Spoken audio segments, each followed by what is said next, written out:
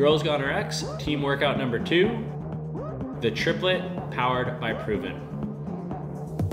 We have a 10-minute AMRAP with one athlete completing 50 double unders plus 50 dual dumbbell front rack walking lunges with two 35-pound dumbbells, while athletes 2 and 3 are completing max rep alternating wall walks.